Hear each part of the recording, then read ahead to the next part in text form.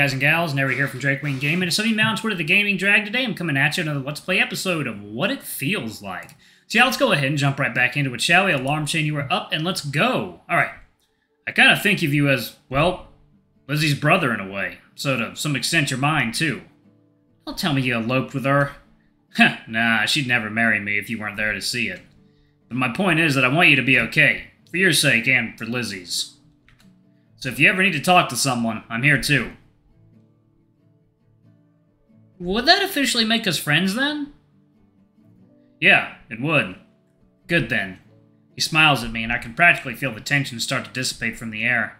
Another win for honesty. I guess all those nursery rhymes had it right after all. Alright, enough sap. We got shit to do. Got any songs you're working on? I do have a couple of songs I've been writing in private, but I'm not so sure which one I should show him. There are two in particular I want him to hear. One is deep, personal, and a little depressing. Not the best for a bar performance, but I would really want to work on it with him. The other one is more upbeat, a little pop and cutesy, which isn't a bad thing to have as a performance song, but I'm not too sure what he'd think of it. Personal song. Okay. Yeah, there is one song I kind of want you to hear. Cool, let's hear it then. So after a couple minutes of fine-tuning the melody I wanted, we play a bit of the verse. Oh, that's cool. Bye bye, it's American Pie. No.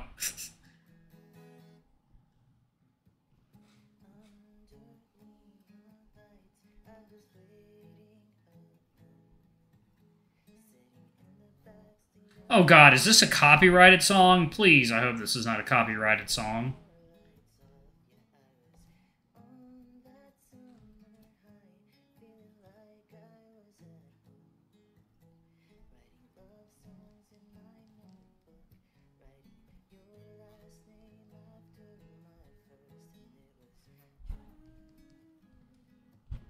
You know, maybe I should have turned the volume up on this, but I don't know if it's copyrighted or not. Oh, goodness. Oh, okay. Alright, that's pretty cool. So that's just a snippet, and we can figure out the chorus later. Right. Did you like it? Oh yeah, definitely. The lyrics are great. It's just, are you okay performing this? It seems pretty personal. Well, yeah, isn't all art kind of personal? Sure, but, if you say so, then. Don't think I have to ask who this is about. Yeah, most songs I write these days are about him. What exactly do you see in him? He relaxes his grip on the guitar, giving me his full attention, and I look away in embarrassment. Baxter has asked me similar questions, and I don't ever know how to respond, so I give Wyatt a non-answer, too. I guess everything? He's nice when he wants to be, and he makes me feel safe. Well, I'd offer my advice, but I doubt you'd listen. Just be careful with him. And be careful with Baxter, too. I'm not sure what's going on between you two, but if you're in love with Jacob, I can't see how being with him will end well. I've got a plan. Don't you worry. I do not like the sound of that. Your plans suck. Hey, you suck! Blech. Being silly doesn't count as a comeback. Then I'm out of options. Let's finish up the rest of your song and call it a day. Sound good? Sounds great. After finishing the song, Wyatt and I regrouped in the living room with Lizzie, who is patiently teaching Baxter the chords to some of her other songs. When she sees us coming through, she sighs with relief, throwing her bass aside on the couch and looking at me with tired eyes. Mylo, I love you, but your boyfriend's brain is a wad of mush. Hey, it's a lot of chords to memorize, okay? Baxter gestures for me to stand by his side. When I do, he hugs me by the waist and buries his face onto my stomach. Come tell her, Russo! I lay my paws on his head, blushing at the sudden affection, but ultimately decide to play along with his antics. Yeah, Lizzie, Baxter's brain was designed to store as little information as possible, so be nice to him. All he knows is how to look cool while playing the guitar. I love Lizzie's look. Exactly, some of us are made for coolness, Lizzie. Yeah, well, some of us weren't made to deal with morons all day. I'm taking a nap. She flashes at me a smile and stretching her arms over her head. She gets up, walks over to her room, shutting the door behind her. That's kind of her less rude way of telling you guys to leave. Yeah, we figured. Less rude? We'll see you later then, Wyatt. Come on, Bax. We say our goodbyes and head outside, Baxter puffing up his chest in content. Well, that was fun. Got everything off your chest back there, Russo? Yeah, I think I did. Good. See what I tell you. Taking it out is the way to go. He starts to head towards his bike, but when he realizes I stop walking, he stops in his tracks. What is it? Well, since I'm being honest today, you remember when I got mad at you yesterday at breakfast? Yeah, I think so. Why? The reason that was because you hugged me to play that part, but I kind of thought you were being genuine, because we had that talk and all. So it just felt fake, I guess. Oh. It's okay, though. I mean, I don't blame you for it. It's what we're supposed to be doing anyway, so... No, but... You're right. That was pretty shitty of me. Can't believe I didn't think about that. It's fine, really. He seems upset now, and I wonder if I should have brought it up at all, but he quickly shakes his head and smiles at me, getting close. Hey, for what it's worth, I'm sorry I did that. Seriously. Let me make it up to you. What are you doing right now? Nothing, really. Was just gonna head home. Well, why don't we head there together, and I'll get our project started for us. How's that sound? Oh, right. Second, y'all. Water time. The project. Almost forgot about it, didn't ya? I wish I could forget. So? Fine. No funny business, though. Maybe a little funny business. He winks at me and I get on his bike, regretting my decision already. Holy crap, you're rich as shit, Russo. Baxter gawks as he sets foot inside my house, looking everywhere like a kid in a toy factory. Nah, it's just a nice house. Psh, bullshit, all you rich kids are the same. Oh no, it's my parents' money. No, I'm not rich, I'm upper middle class. He says all this in an obnoxious British accent. I glare at him, blushing. Well, it's true. It's not like I'm spoiled or anything. I barely get an allowance. Mylo, you're 21 and you're still getting an allowance? Right, not rich and spoiled at all. Yeah, actually, this house kind of reminds me of one of my aunt and uncle's houses. Very similar design. Living room is different, but the living room did have a fireplace.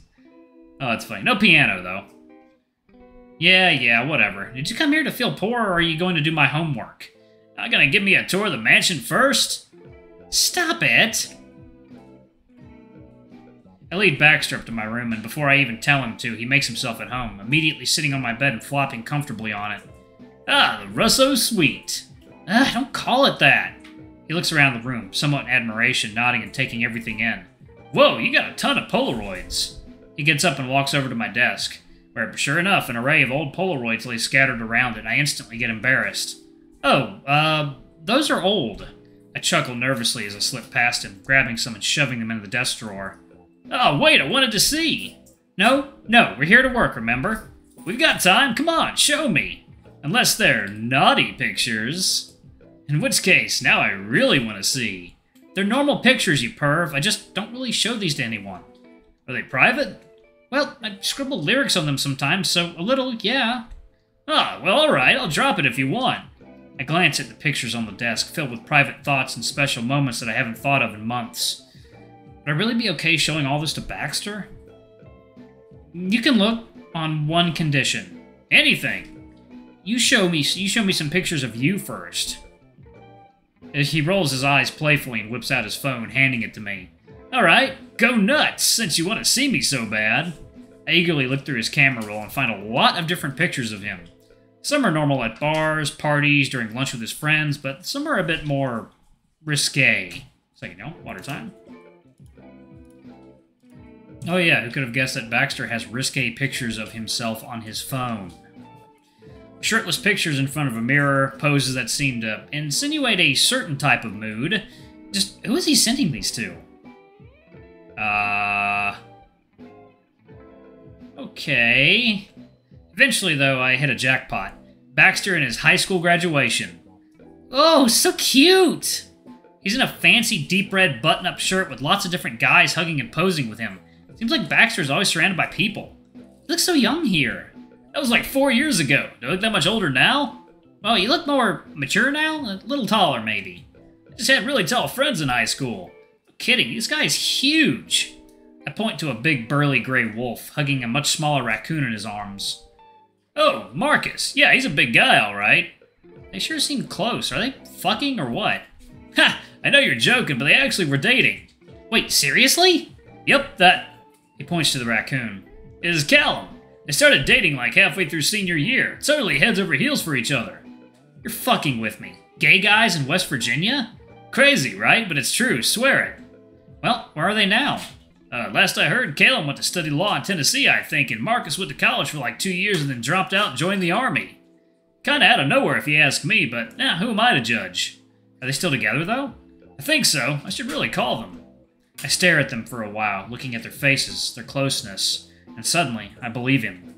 They seem happy, content. If I look at them for long enough, I can imagine them clearly, holding hands, hugging in a school hallway, whispering secrets only the other knows. And slowly, a feeling of deep, burning envy boils inside my guts. So it is possible to have a high school romance like that, even if you're gay? Why couldn't I have that then? Why was the only guy I had a crush on in high school some stoner who sold me weed once in the boys' bathroom? I quickly decide I don't like Marcus and Caleb. Well, deal's a deal, I guess. I hand Baxter his phone back and grab my laptop, sitting on my bed and shooing him off. Go ahead, knock yourself out, but do not read anything I wrote on him out loud. You have my word. He excitedly pulls out my desk chair and plops down, and to avoid dying of embarrassment, I pour all of my focus into my work. About half an hour later, I've got a decent outline for our presentation, and when I look up, Baxter's still quietly looking through my large collection of Polaroids. Hey! His ears perk up, but he doesn't turn to look at me. What's up? You know, when you said you wanted to make it up to me, this isn't exactly what I had in mind. He finally looks up at me, smiling apologetically.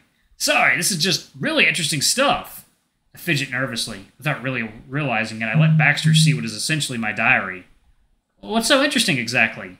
Well, for starters, the way you write. It's totally different from how you talk, and yet I can still tell you that you wrote it, if that makes sense. You've got loads of pictures of scenery, but you write more lyrics on the pictures with other people in them. You barely have pictures of yourself, and the ones where you do show up, you scribble your face out with marker. How come? Yep, bad idea. I guess I just don't like seeing myself in pictures. Is it an insecurity thing? Maybe? I haven't really analyzed myself like that. I see. Well, that's a shame, then. What is? That I couldn't see in any of the pictures. Yeah, sorry, but you're not missing much. I haven't exactly changed a lot. He swivels around in my chair, his eyes landing on the small camera sitting on top of my desk. Does this still have Polaroids in it? I think so. Why? Oh, 1 second now. He grabs it and turns to me, grinning wide. Can I take a picture of you now? What? Why would you even want that? I don't know, as a memento, I guess, just to remember you by. What if I get drafted to war tomorrow? Then what will I longingly stare at while I dream of a better future? That's cute and all, but I look awful in the pictures. You do not want this face tucked into your wallet. You say that like you think you're not good looking. I do think I'm not good looking. You're kidding, right? No. Mylo, how can you not know you're hot? This takes me by surprise, so much so that instead of feeling flattered, I'm just incredibly confused. I'm not, though? Is this one of those he's gorgeous but doesn't realize it kind of situations? I don't know what you're on, but the only gorgeous one between us is you. Oh yeah, I know I'm gorgeous. But the fact that you see yourself as unattractive is genuinely baffling. See, I know it was an insecurity thing. If you can't see you're hot, then that's on you because it's just the truth. And now is when I get embarrassed, blushing hard as I watch him fiddle with my camera. Baxter thinks I'm hot? I mutter an embarrassed well thanks under my breath, but by now Baxter's already made his way towards me, sitting on the edge of my bed and pointing the lens right at my face. Alright, I'm gonna pause it right there. Thank you all so much for watching. Don't forget to like, comment, subscribe, ring that notification bell, and check out our Patreon if you can. It always helps. I'm going to give a quick shout out to our lovely bronze tier patrons. Thank you all for all you do for the channel. We greatly appreciate your support. Thank you to our silver tier patron, Cade Silverman. Thank you for going above and beyond. It's greatly appreciated. Thank you to our gold tier patron, Trezum Guy. You're awesome. We love you. Thank you for subbing to Ultimate Tier. Anyway, if y'all want to get your names in the credits, get access to all of our not safe for work contents as little as $5. Alrighty, I love you all, and I'll see y'all in the next video. Bye-bye.